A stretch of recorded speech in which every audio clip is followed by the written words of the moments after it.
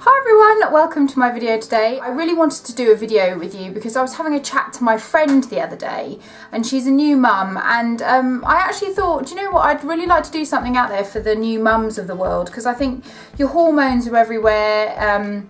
It's an amazing time, but also a really difficult time, I think, when you become a first-time mum. I'm not a mum, just to put it out there, so this is all just my my thoughts on the matter, just because I've got a lot of friends and family that have had babies and things like that, and I think a lot of the time the mums put themselves under an awful lot of pressure. But it's mainly aimed for those mums just to kind of keep them a little bit sprightly, and I know that you don't have a lot of time, but if you do love your makeup and you refuse to give it up, then this video is perfect for you, because it will just show you how to do something super quickly, and also just keep it in a little bag like this so you can take it with you. But I'm trying to condense everything down just so you can do a really simple look at home. Let's get started.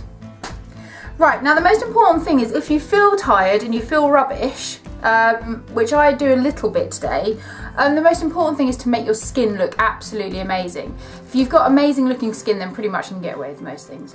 I'm going to start off with this Estee Lauder Revitalizing Supreme Wake Up Balm. Now this has got like a little light reflector in it. I've used it a couple of times, but I tend to put it over the top of my normal moisturiser as well, just because I really want my skin to be quite glowy.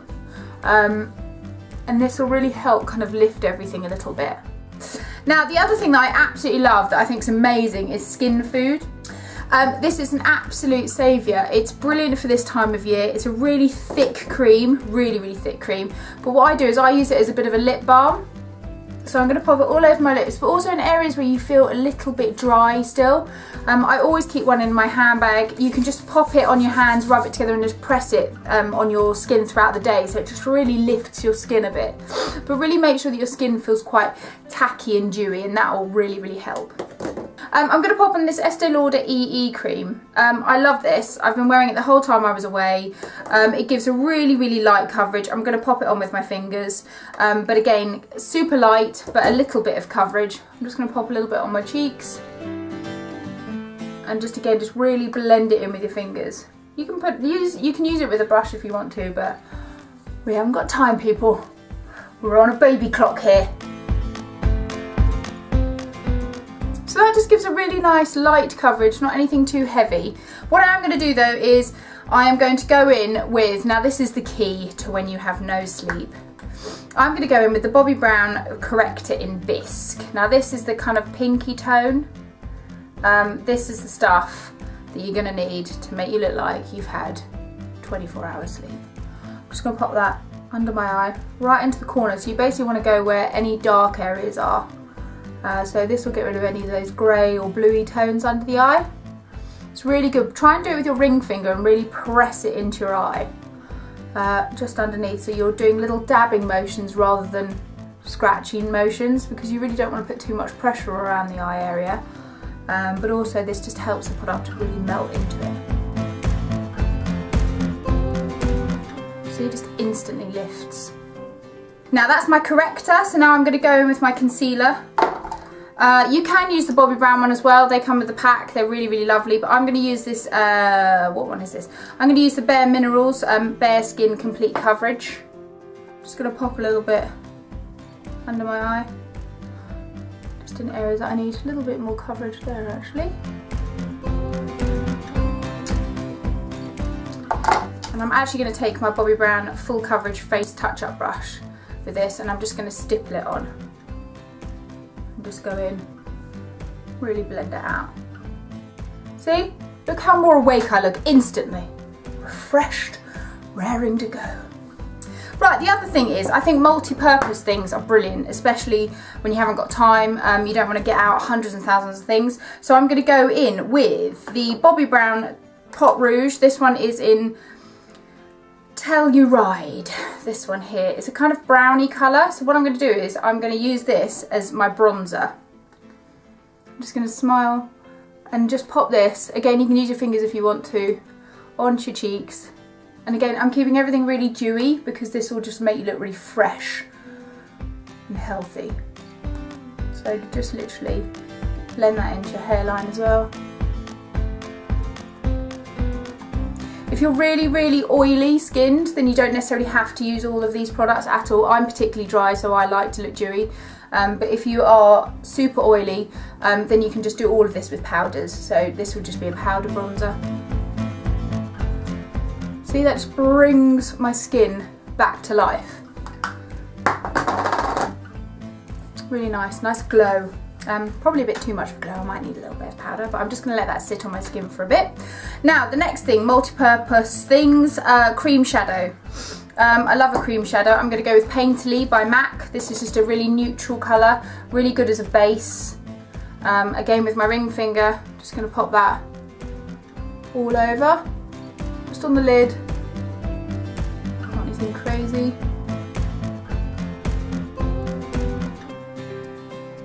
These are all kind of stay put products as well, especially ones on your lid.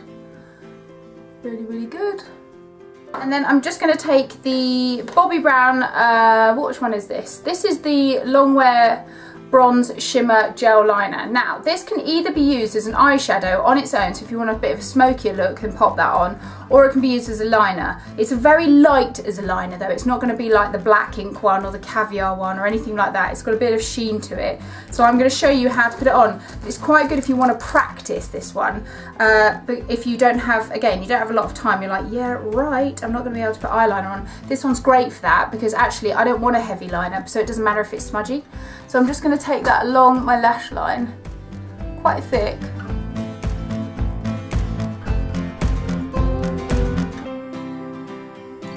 And as I said, this can be used as an eyeshadow as well, so don't worry too much. And then I'm just going to take it underneath a little bit.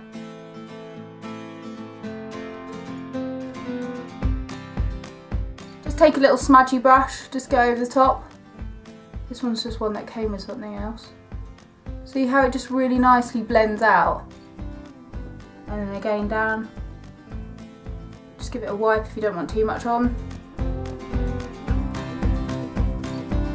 Fine. A few more seconds before this imaginary baby wakes up. I'm going to curl my eyelashes because I always do. I love curling my eyelashes. Which ones are these? These are number 7. I'm going to take the Rosie Huntington Whiteley mascara. Oh, this is a bit globby, this one. This is Big Dream Lashes. It's got quite a cool wand actually, this one. It's just quite a lot of product, so I'm just going to quickly go through my lashes with that. I like this mascara because it does give you nice big lashes. I'm not going to bother with the bottom just because I don't want to. Oh, the lip balm. I mean the bronzer that I used. I'm going to put a little bit of that on my lips. If it's just literally racing back and forth throughout the day, taking the kids somewhere or whatever, this is the Pot Rouge that you can double up as a lipstick too. Really nice, kind of bronzy. A little bit more on my cheeks just because I want to kind of look a little bit more alive. If it's important to you guys and you feel that you're lost without them, then fill in your little eyebrows if you want to.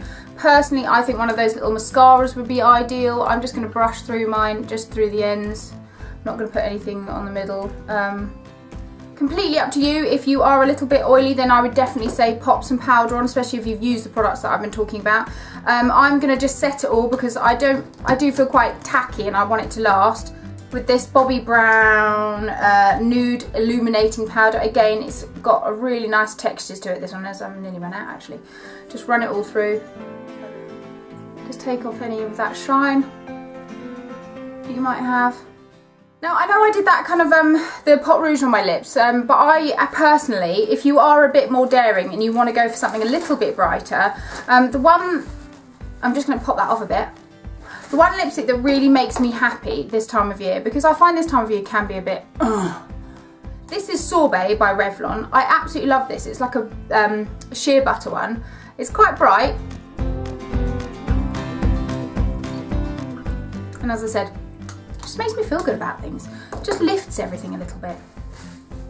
So there you have it, guys. There's a super quick Mums on the Run makeup. It all fits in my little makeup bag here that I've got with me. teeny weeny little things so you can take it all with you, but it's basically makeup just to make yourself feel a little bit better about things, and to know that you still can put makeup on even though you've got a newborn with you.